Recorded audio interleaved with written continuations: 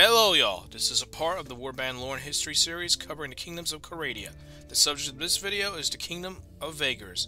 A disclaimer, I do not have Bannerlord at the time of recording, and so this video solely relies on information taken from Warband. The kingdom of the Vaegirs is found in the tundra of the northeast, with some settlements flying aside in more temperate or mountainous terrain.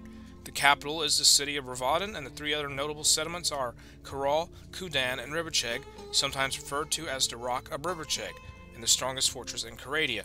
Their local variety of terror is the taiga bandits, ranged weapon scoundrels who prey on anyone they find weak enough. The most well-known outlaw is Athrid, who is blamed for most crimes in Vaegir territory.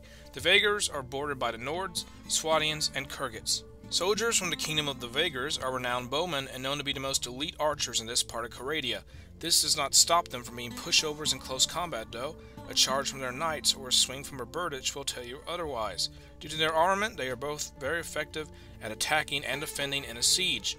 In the open field, they provide a worthy challenge, with their military providing a good counter to the horse-focused Kurgits and the infantry extraordinaire Nords. Their leaders in the field are known as Boyars, and whom fight with their soldiers in battle. It is not known if they are native to the region entirely, having related kinfolk over the cold mountains. The Vaegirs are first mentioned properly as being paid by the Coradic Emperor to defend the empire from attacking tribes. They are the previous owners of the lands of what is now the Kurgit Khanate. They would lose their castles and be driven back with the arrival of the Kurgan migration from their homeland. Vaegar territory, specifically Ribercheg, was the first target for Nord expansion from the coast. Nord longships would ravage the inland rivers and try to force the Vaegir king to pay them to go away, but he declined, instead summoning his kinsmen from over the mountains to war.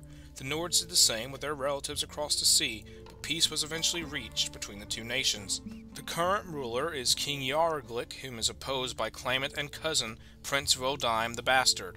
Voldheim was born to the past king, who died while he was young. His regent and uncle Bjorlik took the chance to usurp power from the young ruler. Voldheim's murder was accused of adultery, and Bjorlik claimed Voldheim was not his father's son. Voldheim's mother was executed for treason, and himself miraculously smuggled away by a servant. Bjorlik later died, having his successor and son, Yarglik, take power. Voldheim views his claim just as tainted as his uncle, and thus should be overthrown. Yarglik's perspective is that if Voldheim came in peace, he would laden him with titles and honors, but as soon as he comes to him in war, he will put him in chains and make him acknowledge Yarglik as rightful sovereign, then cut his tongue out from his mouth so that he cannot take this back.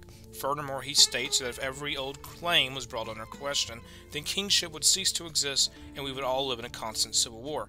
As with all claimants, Voldheim bides his time in other courts, hoping to find someone to champion his cause, but until then, Yarglik will continue to rule. This was the lore of the Kingdom of the Vaegirs. Leave a comment on who you think should lead the Vaegirs, and make sure to like and subscribe.